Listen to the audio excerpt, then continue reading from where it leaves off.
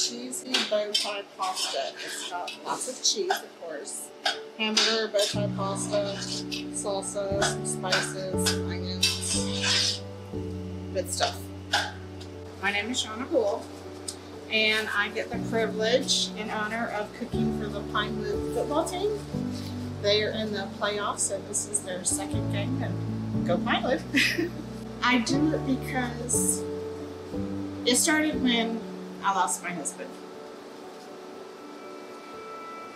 I was devastated with 3 children and didn't know what to do.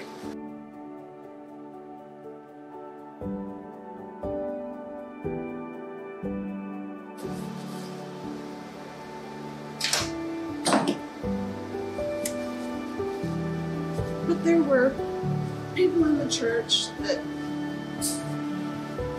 needed something. They'd been in the hospital or somebody had been sick, and I would bring them a little something, and just focusing on doing for somebody else brought so much joy and comfort that it didn't matter what circumstance I was in. It was loving and being the hands and feet to Jesus that brought me peace and comfort. And my kids got to participate, and they got to heal, and we all got to heal as a family.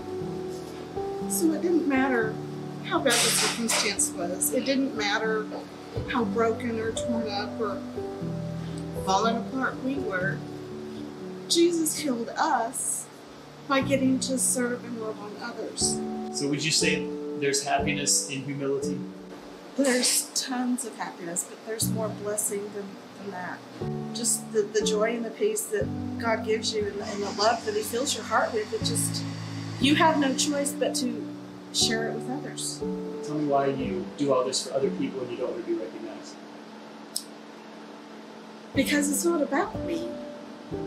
It's about just loving on people, letting people know that Christ loves them.